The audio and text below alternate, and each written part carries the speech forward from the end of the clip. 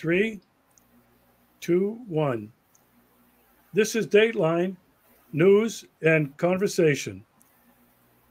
My guest tonight, he's returning. He does a very, very important daily blog, a missile report on the Russian missile attacks on Ukraine every day, every night. He also writes a blog. Tonight, we're going to talk about these missile strikes on Ukraine by Russia, their effectiveness. We're going to talk about how long before the evil empire crosses Russia's red line that could lead to the unthinkable. Mm-hmm. And I want to talk with him about the mainstream media and how we've been lied to for decades. My guest, returning tonight, Mr. Don Hank from Panama. Don, welcome back to the show. Thanks for having me. Good to be back. Well, thank you. And it's really important, I think, for you and me to talk about the daily reports that you put out on missile strikes in Crimea by the Russian military forces. Now, I want you to remind me and our viewers, where do you get this information? You don't get it from the New York Times. That's for sure. Where do you get this information? And I mean, this is really important. So many people have opinions about what's going on there, but one has to question their sources. So what are your sources? You know, I think I ought to talk to some of these guys that are really experts on Russia and on the war in Ukraine and fill them in on some of the things that they're missing. I go into, well, first of all, I go into Google and I translate one sentence into Russian. And it goes with today's date, whatever it is. And then Russian missile and drone strikes in Ukraine.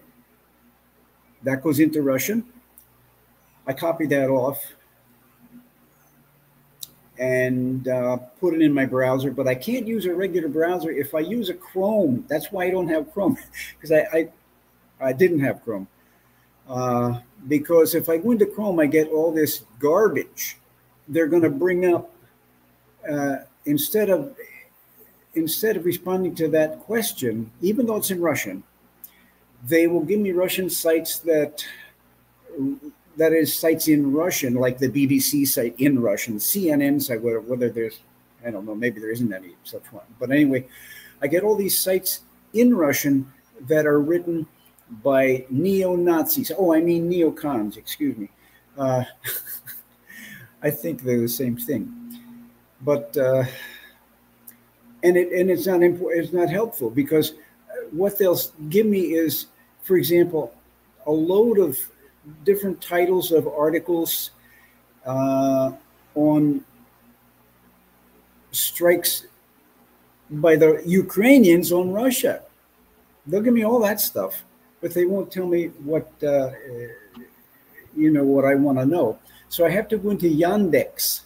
And I would recommend to anyone who wants to know what's really going on in Russia to go into Yandex and do all your searches there, because you'll get stuff that's not sanitized, let's say. Anyway, so I went to Yandex. I put in this Russian search phrase or sentence, and then that brings up some really interesting stuff that you probably could never get on a regular browser.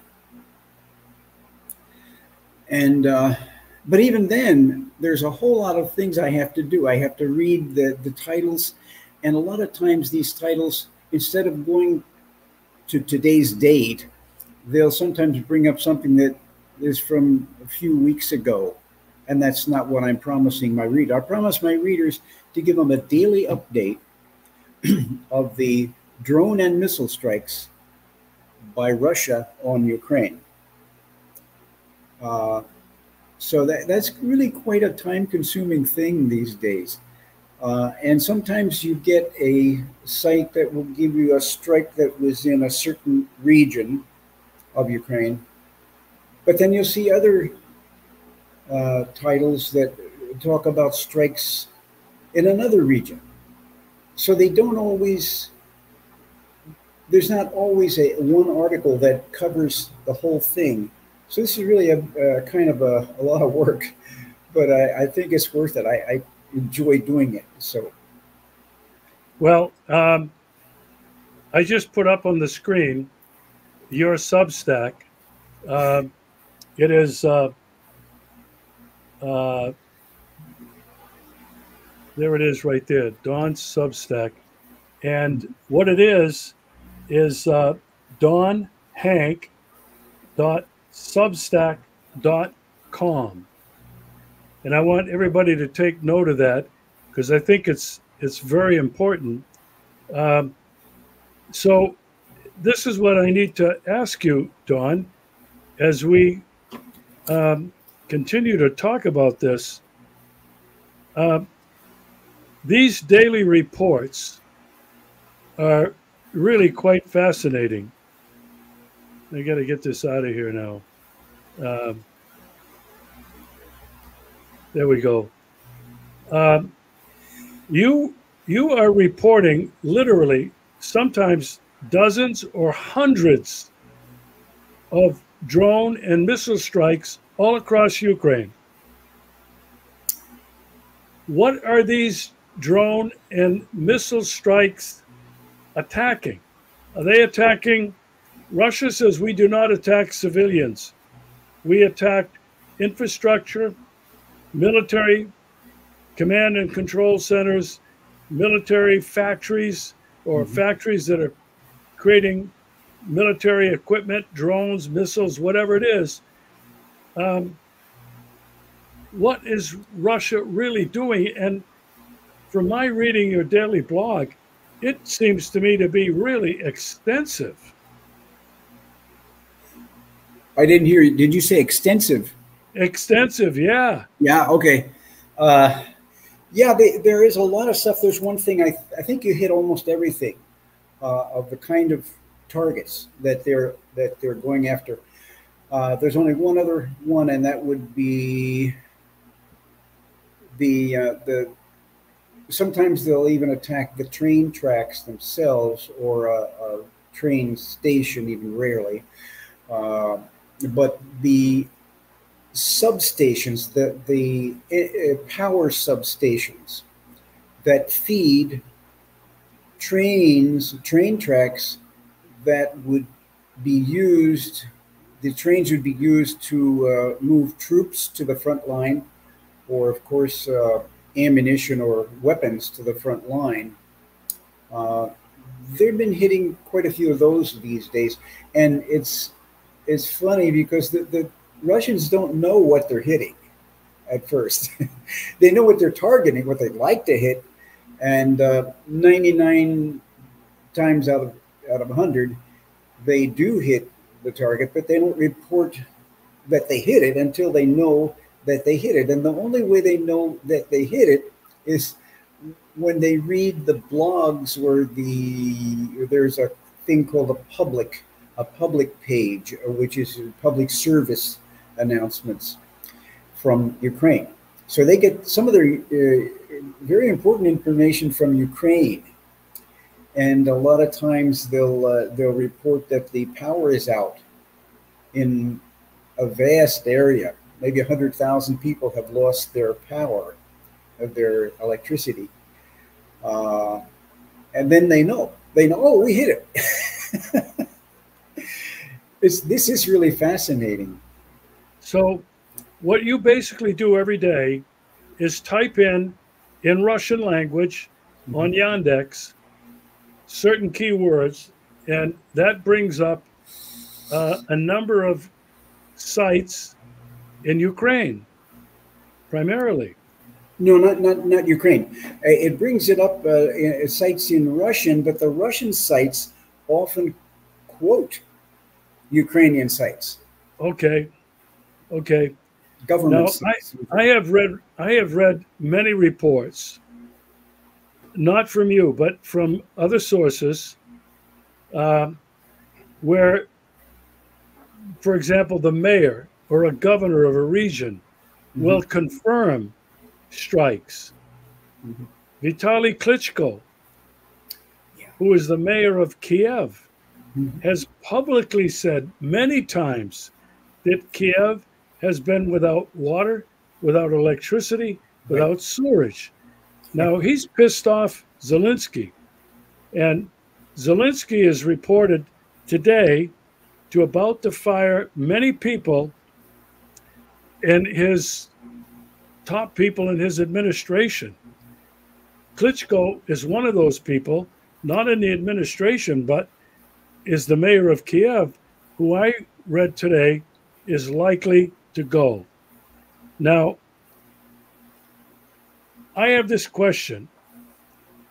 I don't think anybody other than the Russians who know what they've been hitting, how many strikes they've made, how many drone attacks, only the Russians know that. And they don't report Only everything. a few Russians. Well, I think the Russian military defense, I think Shoigu, I think the military knows what they're doing. Yeah. But Mhm. but this is my question. I've been following you now for I think well over a year. How can Ukraine still be standing, Dawn, with these daily massive missile and drone strikes? How can they be still standing? I don't know. I don't know how long they will be standing. In fact, uh, the re- the reports aren't really clear. We don't really know how long it takes to replace a power station or a substation, but it takes probably a few days or more. And of course, I guess they're getting these the equipment from other countries. I don't know if they produce their own uh, electrical equipment or not. So, yeah, I would think by now Ukraine would be done. But Well, there are people, uh, very popular commentators from the United States, Scott Ritter, Douglas McGregor, mhm, uh, Alexander Mercouris, who's from London. mhm. They're all predicting that Ukraine is staggering. The game is over. The war has been won, and yet they're still able to continue um, what Russia calls terrorist strikes Mhm. in Belgorod. Yeah. They just sunk a freighter off of Sevastopol here in the Black Sea that was carrying apparently weapons. Um, and the big news last week was that Ukraine, using an American Patriot missile complex, Yeah. shot down the Russian IL 76 Mhm. aircraft that was carrying prisoners of war to swap. Um, I, I don't know that anybody has the answer, but Don, Yeah. I cannot believe that Ukrainian military are are commanding and firing American Patriot missile complexes. I can't believe they know how to do that.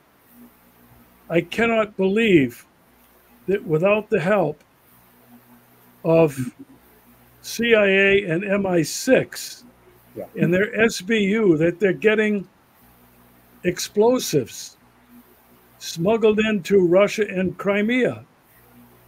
I can't believe that Ukraine, after 2 years now, is able to conduct all of this on their own. What are your thoughts? They don't. They don't. But I imagine there are some Ukrainians who are well enough trained to use the Patriot system and other sophisticated equipment. But just a few weeks ago, I had this on my report that Russia had hit something in Kharkov, one of the I don't know what it was, a hotel or something, that it was full of mercenaries, French mercenaries, and they killed a lot of them, sent a lot of them to the hospital. Now those guys were probably very high ranking, and I do think that I read later that these guys were supposedly mercenaries, but actually what they did, they quit their regular post in the military of one of the NATO militaries. I guess it was French, yeah. So that they could sign up as mercenaries in Ukraine. It's all fake, of course. The whole Western combined West is basically a fake organization. Everything they do is fake, and everything you read about them is fake. So, I think those guys were doing very high, very sophisticated jobs that nobody else could do, and they're really ticked off about it, that these guys were killed.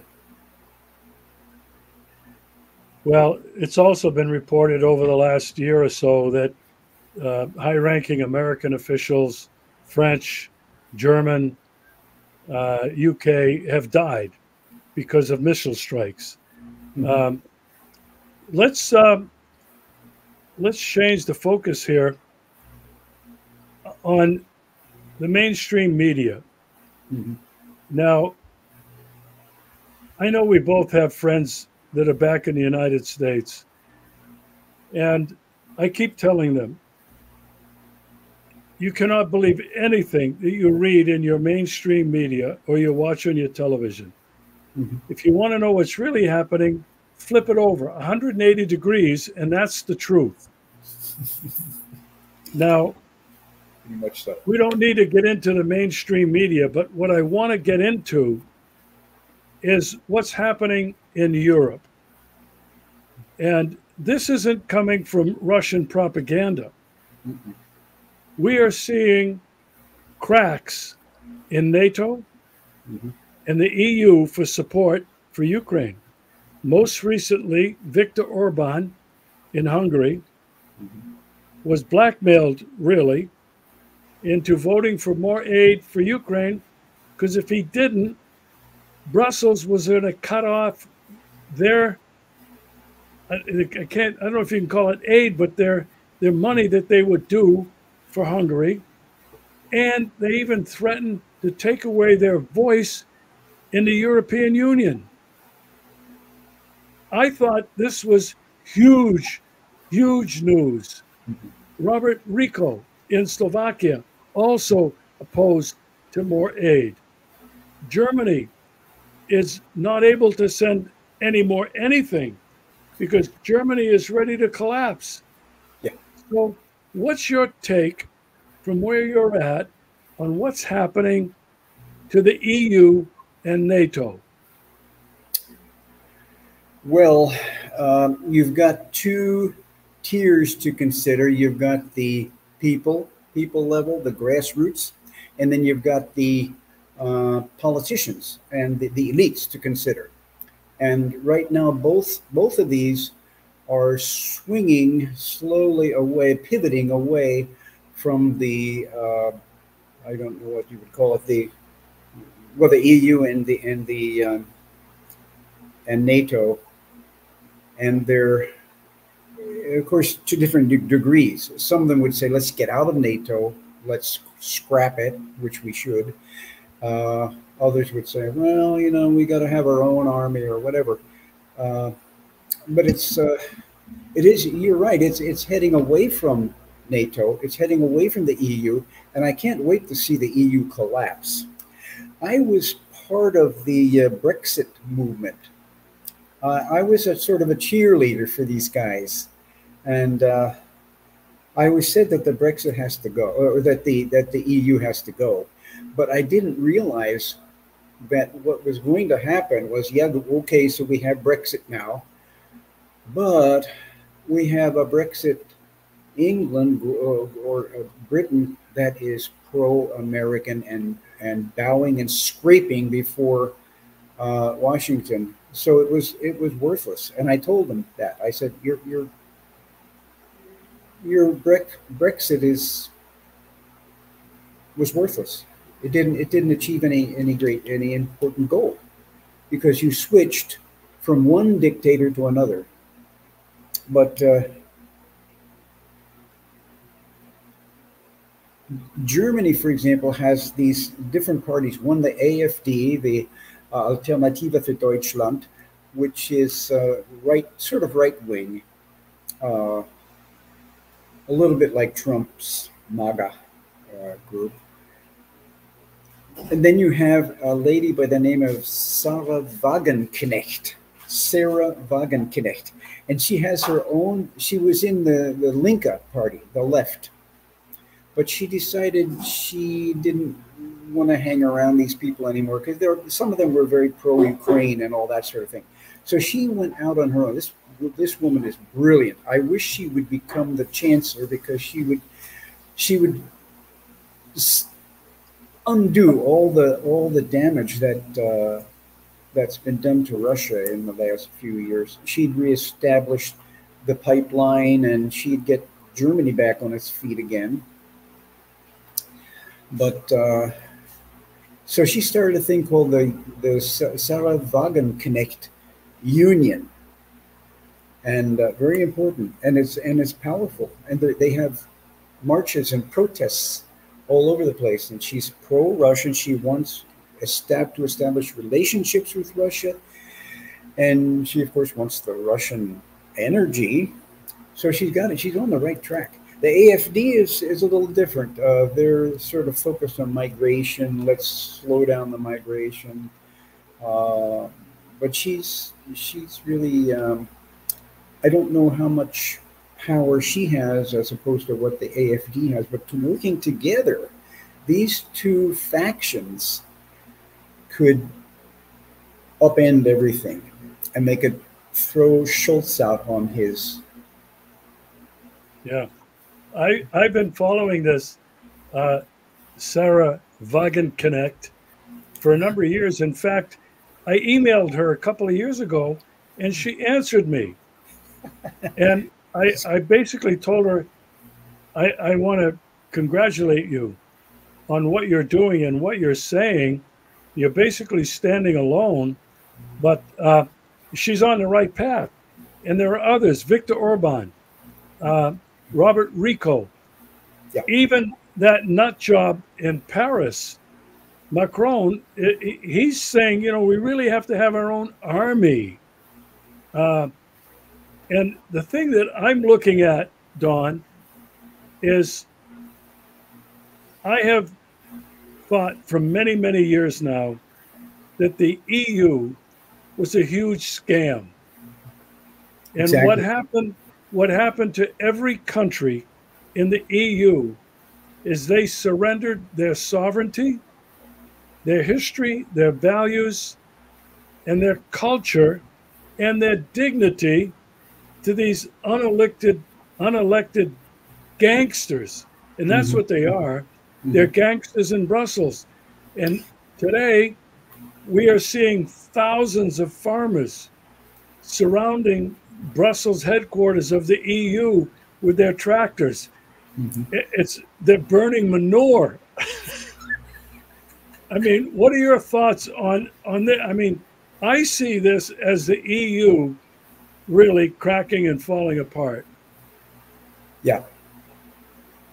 Well, yeah, this farmer revolt is everywhere. I mean, it's in Holland, it's in Germany, and other countries as well, and they couldn't do any more. They're doing a great job, but of course they're being smashed by EU. I don't know whether they'll be able to accomplish anything in the long run because Well, you know what? What I've been saying all along, no farmers, no food. you'd The, think the so. farmers, the farmers themselves have the ability to starve everybody in the EU. Well, but if If, you ask Carl Schwab, he says you can eat bugs. yeah. You know, I think the other thing that I'm reading today on RT is that NATO and the EU are terrified that Donald Trump will get elected Mm. because he's basically said he thinks America shouldn't be funding NATO. They should go their own way. And by extension, the EU. I don't think he has any need for these two organizations. What are your thoughts? I don't think he likes either one. And I'm not sure how he thinks because Donald Trump, he says one thing one day, the next day he says something else. So I don't know about Donald Trump, but I think he would shake things up. Definitely would shake things up. And he might put an end to the Ukraine war, but we don't know. We just don't know. Yeah. I know one thing. I think the Palestinians would go extinct if he became president. That's the one thing I have.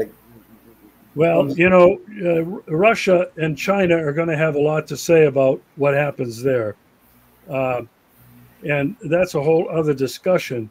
But in terms of the EU, in terms of NATO, and what they want to, in the United States, what they want to accomplish is the balkanization, the breakup of Russia, the stealing of its resources, and to get rid of Putin. They'd like to go back to the years of Gorbachev and Yeltsin. And I just don't think that's going to happen. Oh, Uh, God forbid. yeah. And I want your opinion on this. You know, people are starting to say, well, we need to have peace talks. And today, Russia was quoted as saying, well, maybe we'll have a, uh, a demilitarized zone where whatever missiles they get from America can't reach Russia. Yeah. I've been saying all along, there are going to be no peace talks. There is going to be total capitulation and surrender Mm-hmm. under the terms of Russia's three main goals. Demilitarize, which doesn't mean just demilitarize Ukrainians' army, NATO, United States, everybody else. Number two, denazify. Mm-hmm. That is going to take years to purify that evil ideology in Western Ukraine Mm-hmm. that has not convinced, but has threatened the rest of Ukraine to bow down and be afraid. And the third Russian goal is the complete constitutional neutrality of Ukraine, Mm-hmm. where they will be again a neutral and friendly nation to Russia and to Europe. I don't see any peace talks. I don't see any compromise that Russia can possibly want to get involved in. What are your thoughts? Well, if you listen to Zelensky, he's going to solve it all. He's going to say, okay, the Russians, everybody out. He's going to say, give us back Donetsk, give us back Crimea, and whatever else they've lost. And so he doesn't want anything to do with peace talks, really. I mean, it's you can't say, okay, here's my deal. I give you nothing. You take nothing. Okay, you like that? Sign here. No, they're not going to do that. Zelensky's an idiot. Well, and you know, I just read today, he just announced that he's going to fire many people in the top echelons of government, including Zaluzhny, Yeah. who's his general, the head of the army. Good luck with that. Exactly. I cannot believe that the military is going to go along with this. I have been saying I think there's going to be a military coup. And you know what? Mhm. I don't think Zelensky is going to be taking any orders from Victoria Nuland and from the United States. What do you think? He doesn't seem to want to. He wants our money, but he doesn't want any interference at all in what he's trying to do. You know, the thing is, what he doesn't understand is that he is supposed to be a stooge. He's supposed to be a little vassal to Washington, and he's not. He's not being a good vassal. So they would love to get rid of him. And you know where he made his, I think where he changed their attitude toward him was when swore and declared that the missile that went into Poland and killed 2 Polish farm workers, that was a Russian missile. He never ever admitted that it wasn't.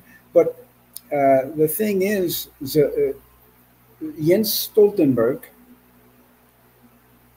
President Biden, and Polish President Duda, all that very same day almost said, no, that was a Russian missile. We did the investigation.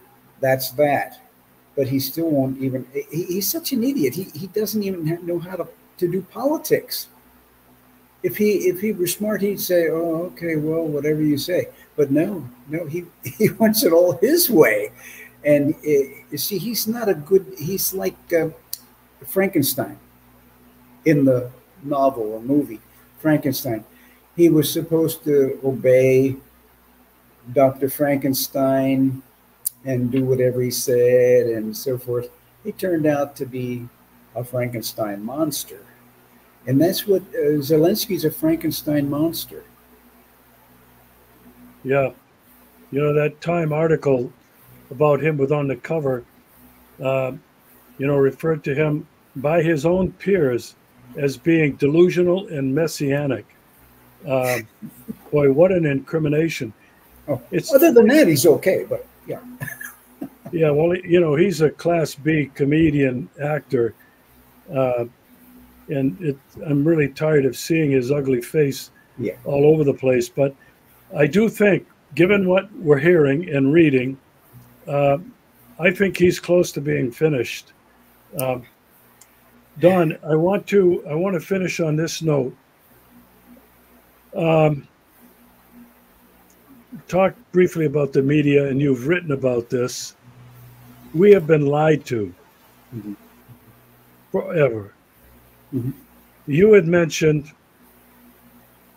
the Israeli attack on the USS Liberty. Mm-hmm. Mm-hmm. That everybody involved in that, the media and the people on the USS Liberty, said you can never talk about this.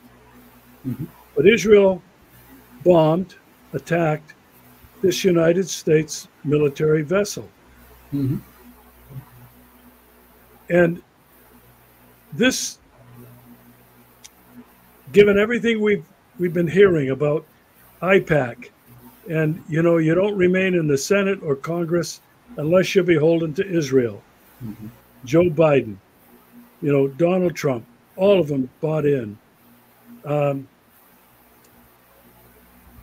I wonder what you think about how long the American people will continue to believe the lies. I mean, it starts with Vietnam, Afghanistan, Iraq, Libya, Syria, Iran, Ukraine, Israel now. Oh, we're the victims. And then all the garbage that they're projecting against China. What are your thoughts? Where is this all headed? So you're asking me whether the people are going to stop believing the lies at last? I read an article, or just a little something that Caitlin Johnstone wrote about the people of the West, and she said that she has never in her career ever before run across so many Westerners who agree with her. Something's happening. I don't know. I didn't read the thing that she wrote because I was in a hurry, but I believe she's right. I'm not in touch with many of my readers. I mean, I have people that I correspond with every day, but I believe that maybe this Israel genocide, this absolute genocide, nobody can deny it, has turned things around. The only problem, of course, there you have is these Christian, notice the quotes, Christian Zionists who will never change. They'll never change their mind because they think that if they say one bad thing about Netanyahu, they go to hell. God's going to strike them down. Yeah. And I think the rest of the world, this is horrible what's happening in Palestine. But because of this Israeli unrestrained brutality and murder, the rest of the world has woken up, I think. Oh, yeah. There are protests everywhere. People are, in addition to the Houthis disrupting, freight travel, oil and goods through the Red Sea and the Suez Canal, you got the rest of the world that is now boycotting Israel. And I think this is one of the most hopeful things that humanity could ever have, that humanity is waking up, and it's not just about the genocide in Israel. It's about what is happening across the globe. It's all connected. Mm-hmm. Mm-hmm. Don, I can't thank you enough for coming back on the show. We've got to do this more often, especially reporting on the missile strikes. I want to encourage people to go to your Substack, Don Hank at substack.com. Thanks so much for joining me. We'll look forward to doing it again. Thanks you very much for the plug. Appreciate it.